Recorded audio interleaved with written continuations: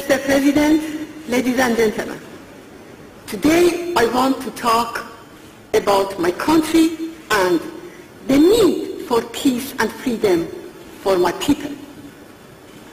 A country with the ancient civilization which has been destroyed by 35 years rule of a fundamentalist regime. A country rich in resources and in culture turned into a country with 70% of the population living under poverty line and epicenter of terrorism and fundamentalism. Today in my country, respect for human rights and freedom constitute the most serious crimes punishable by long imprisonment, torture and execution. The ruling mullahs set up hangings in public for advocating freedom to intimidate the people. This is a picture of prisoners who were executed, were hanged about 10 days ago. Over the past 3 decades, 120,000 people have been executed for political reasons. Hundreds of thousands more have been imprisoned and suffered torture. Over the past few months, there has been much noise about a new trend towards moderation. This is an illusion created by the mullahs and advocated by the lobbies. Rouhani is neither a moderate nor the current regime in Iran has the capacity for reform.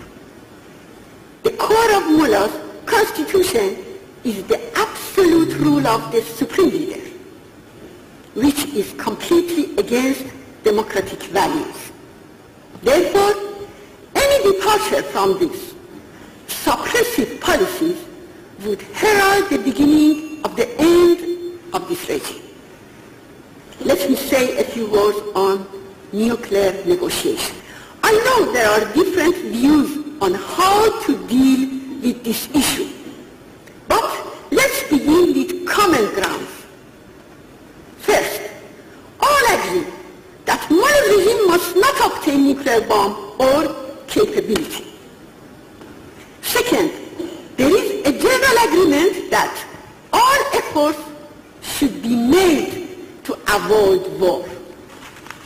Third, it's undisputed that the Mullah regime took one step back and agreed to the Geneva Accord under pressure and not due to change of heart.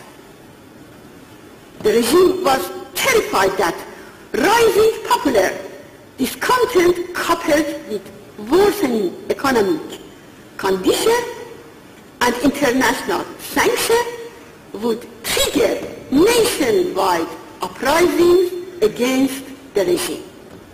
Fourth, it is also generally accepted that the interim accord suffers from serious shortcomings which must be fixed.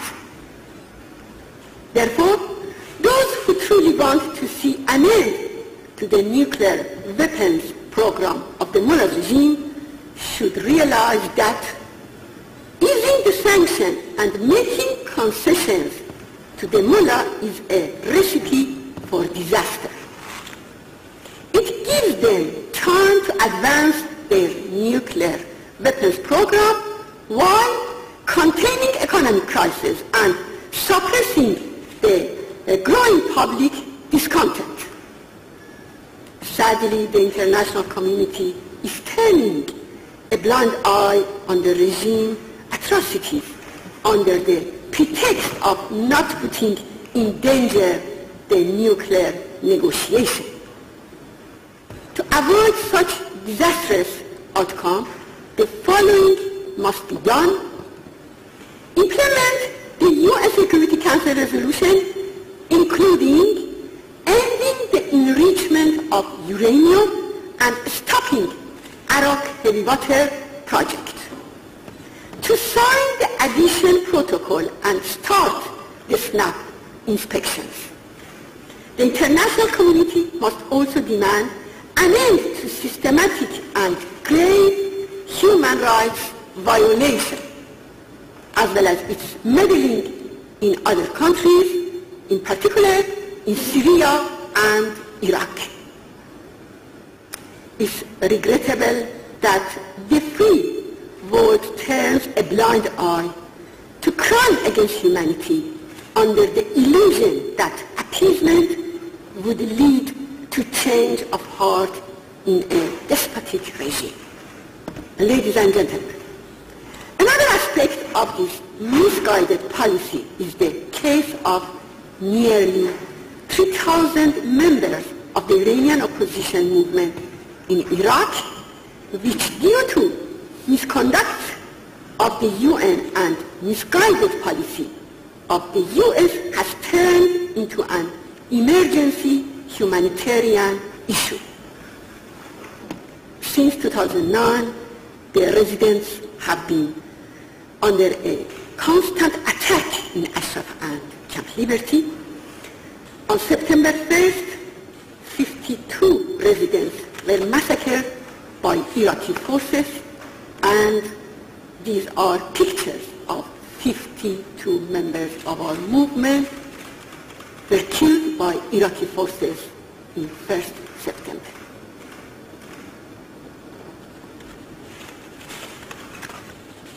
Many were handcuffed and then executed. 7 more, including 6 women, were taken hostages. We recently established that the Iraqi government has secretly buried the martyrs of September 1st massacre without informing their families. They didn't even tell them where their loved ones were buried. This evidence proves the direct role of the Iraqi government in this crime. What has been the reaction of international community? UN and some governments have only condemned the crime without taking any measure to identify those responsible and bring them to justice. They have not even started an independent investigation. They have done nothing about the security of the residents in Camp Liberty.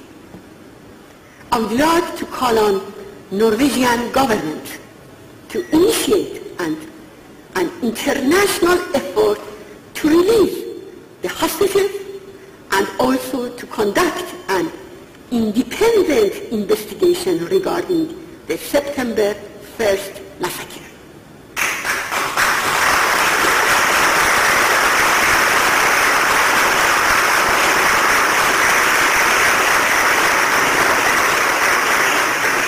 The UN Security Council must refer the investigation to International Criminal Court. Dear friends, the residents were promised by UN and US that soon after relocation to Camp Liberty, they will be relocated to safety outside Iraq. 2 years later, only 9% of the residents have been relocated. All the residents are protected persons under the 4th Geneva Convention. They have been declared by UNHCR as asylum seekers and refugees and are protected by international law. Where is that protection? For every 3 persons that have been relocated outside Iraq, 1 has been killed. The reality is even harsher than statistics. All residents are in serious danger. But my question today is for the international community. Why silence and why inaction in the face of such humanitarian issue? I have come here today to ask the Norwegian government to take the initiative to break this silence.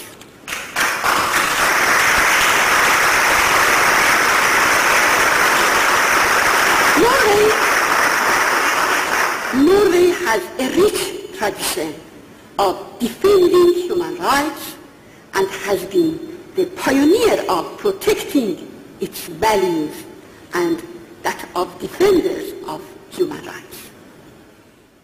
You know that the NCRI is an alternative of Mullah's regime that believes in a republic, democratic and pluralist, based on separation between religious and state, believes in equality, gender equality, believes in democracy and freedom for people in Iran and all of the world, especially for the people in the region. For this reason, I think your support for the member of PMR, especially in liberty, it helps to peace and security in the region and in the world. Thank you.